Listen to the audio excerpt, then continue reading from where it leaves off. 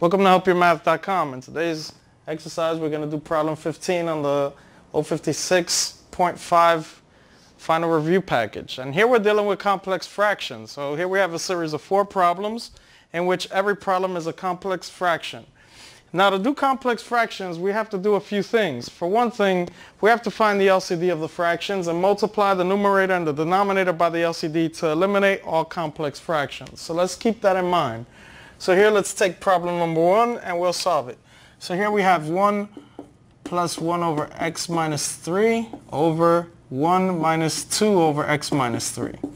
And looking at the numerator and the denominator, as in the whole top term and the whole bottom term, I see that there are fractions in each case. The denominator has x minus 3 as one of the term's denominators, and so does the numerator. Now, being that they both have the same denominator in their complex fraction series, we can multiply the numerator and the denominator by one common value, and that's going to be the LCD of the little fractions here. So we're going to multiply the bottom and the top here by just x minus 3.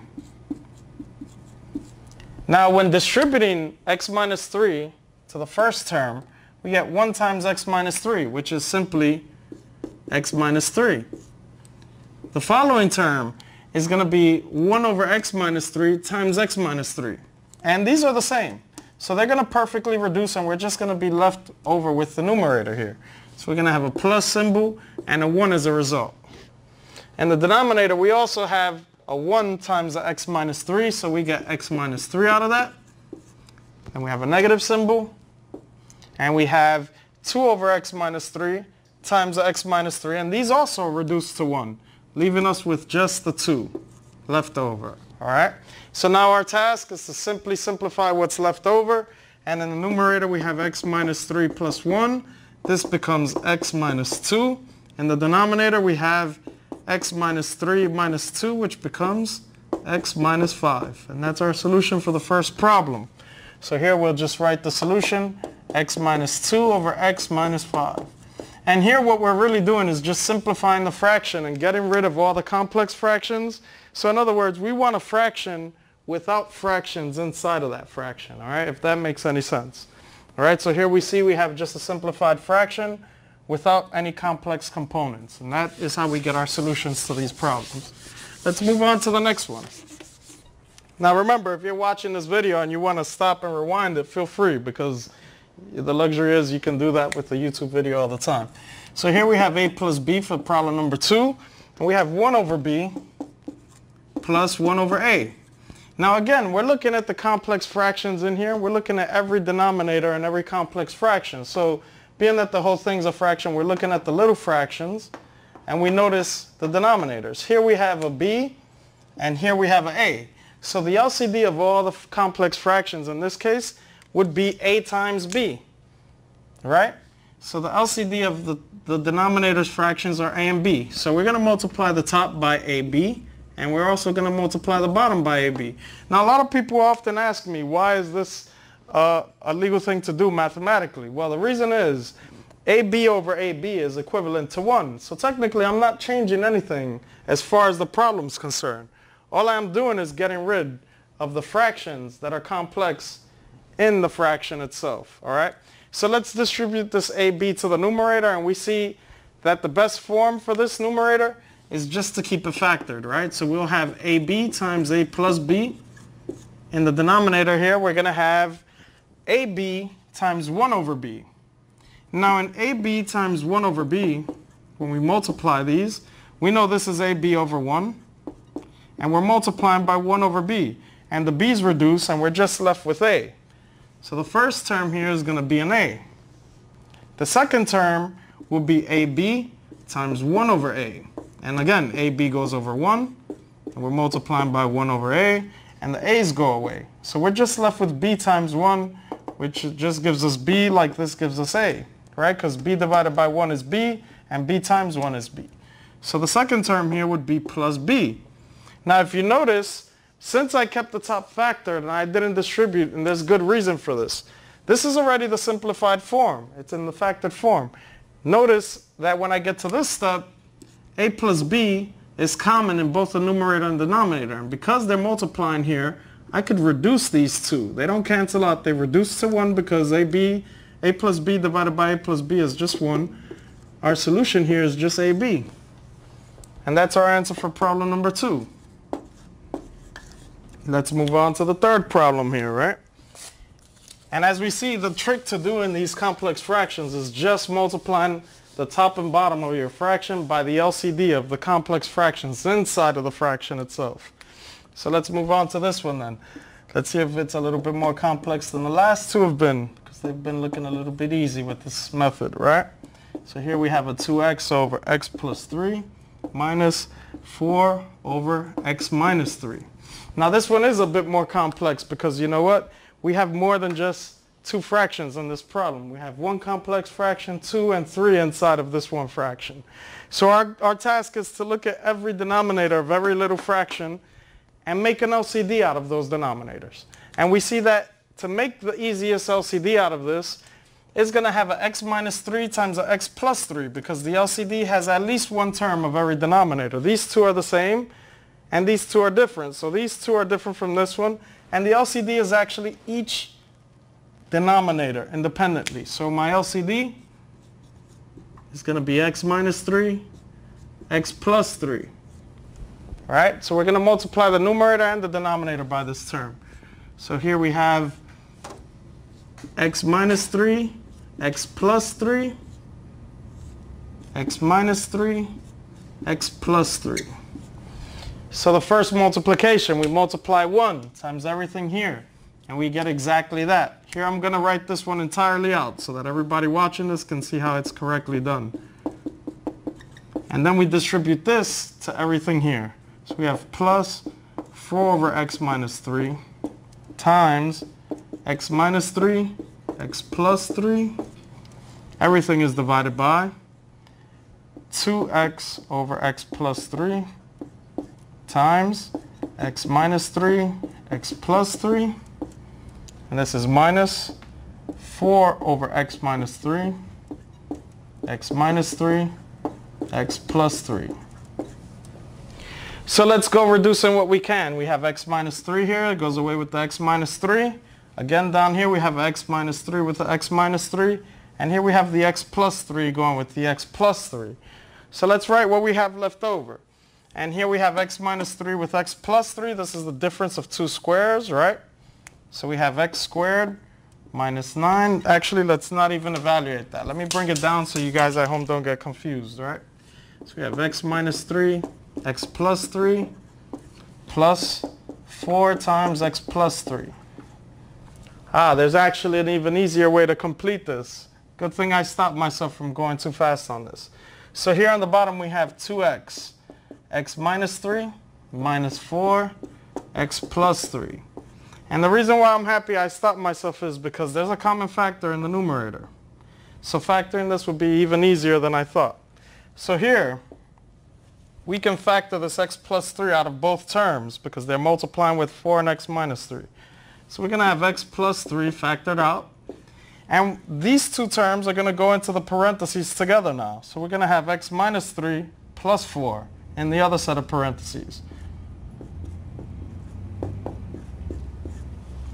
In our denominator here, there's nothing we can factor out. So we're just going to have to distribute this and hope to simplify it after. So here we have 2x squared minus 6x's. Here we have negative 4x's and negative 12. So up top, this simplifies right here. We get x plus 3 times x plus 1 over 2x squared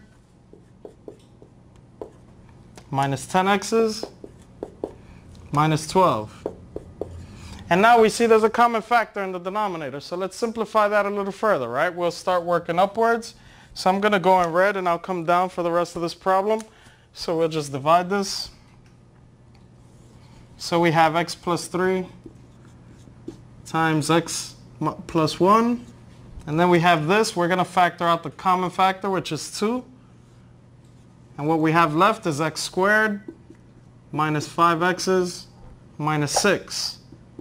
And we can see the factors to this already. This gets a lot easier from right here because we're looking to factor the denominator, right? So we have x plus 3, x plus 1. We have the 2 outside. And we know the two sets of parentheses are going to be easy to make because the last term is negative. The middle term is also negative. So we have an x. Both signs are different because the third sign is negative. So one is plus, one is minus. And the factors of 6 that add up to 5. They have a difference of 5, but they multiply to make 6. 6 times 1 makes 6. And they have a difference of 5, right? So the larger number gets the negative because the middle term is negative. So we'll make negative 6 here, positive 1 here. And as we see, there's a common factor. It's x plus 1. We'll just slightly remove that. That reduces to 1. We're left with x plus 3 over 2 times x minus 6. And that's the solution for this problem here. So let's write the result here. X plus 3 over 2 parentheses x minus 6. Let's move on to our final question now. That one was a bit challenging. Hopefully the next one is a lot friendlier, right? And again, we'll be using the LCD trick, as we like to call it, to reduce these complex fractions in an instant, right? So here we have 1 over 2x's minus 1 over 5 divided by 1 over 4x squared minus 1 over 25. And this one's a little bit challenging because we see every denominator, it plays an integral role in what the LCD is. But the LCD is a singular term.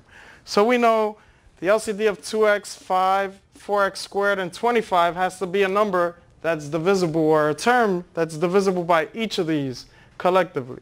So the LCD would be part of the prime factorization technique. And to make a term that they all have, where 25 is not a factor of 4, so we know 100 would be part of the LCD, but we also need the x squared. So this becomes 100x squared. I would like to explain how we get there, right? So what we do is we take every component of the LCD, the 2x's, the 5, the 4x squared, and the 25. And what we do is we prime factorize each term. 2x's are already primed out, so we know this is just 2x's. 5 is already a prime number. This is just 5 to the first power. Each of these have the power of 1. But 4 is not a prime number, but it's also 2 squared, and the x is already squared. 25 is actually 5 squared. So the rule for the prime factorization to make the LCD, the least common multiple, is to take each base that's available from every denominator.